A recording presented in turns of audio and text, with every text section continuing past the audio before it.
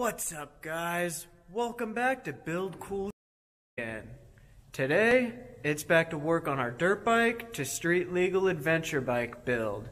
And in this episode, it's time to put all this stuff together and make this thing roll again. But before we do that, I'd like to go through and get the gas tank all hung up so that way we can go through and get that thing painted. I finally chose a color for it, and I think you guys will like what I chose. So we're going to go ahead, start there. I'll have to get you guys all set up, and then we're going to have to build a little spot to paint again. We'll get that thing painted, and then we'll come back over here and start working on this thing. But before we get started, let's go ahead and smash that like and subscribe button so we can keep on building cool. And with all that being said, let's get started.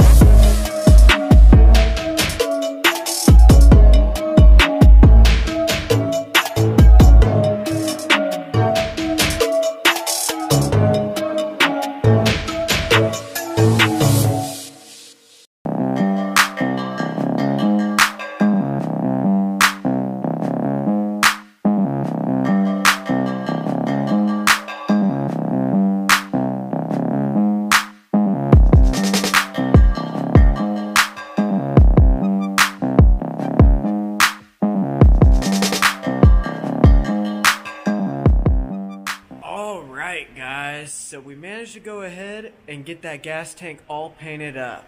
And I am in love with that color. I just think it looks so good, and it's going to look really good when this bike's all put together and finished.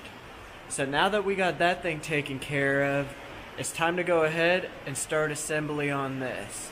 So we're going to have to start by getting that rear brake lever all mounted in down there, because once we get everything else started to be put together, that thing will be an absolute nightmare to get in there. It's going to take a lot of weaseling, and it'll be easier to just start with that. So we'll get that in there.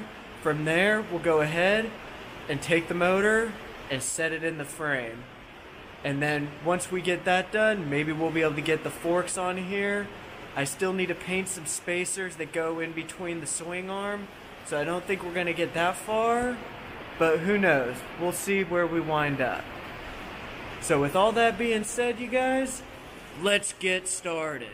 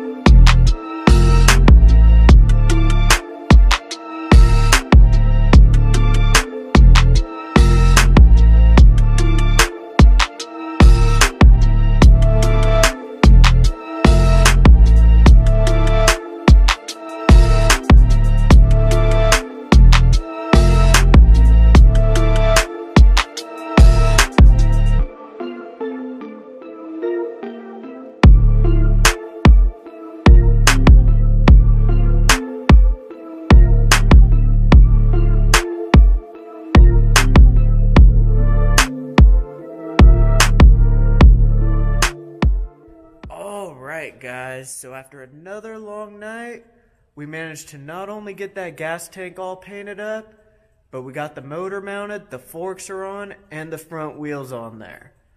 Now I didn't really bolt everything up nice and tight quite yet. I still want to go through and get more things put on here before I go through and start nut and bolting this thing. Because some things may have to get moved, I may have to take things back off. Just kind of got to play it by ear. But for now, I'm real happy with how smoothly everything's going. I did put a little scratch on the motor mount, but that's kind of a given when you're trying to shimmy a big motor in here. I mean, no scratches on the frame yet, so I'll take that. But before we get out of here, guys, let's go ahead and smash that like and subscribe button so we can keep on building cool. You guys definitely want to make sure you're subscribed so you don't miss out on the next build. It's coming up. As you can see, this thing's just about done. In a few more episodes, we'll be really, really close. So with all that being said, I'll catch you guys on the next episode. Peace!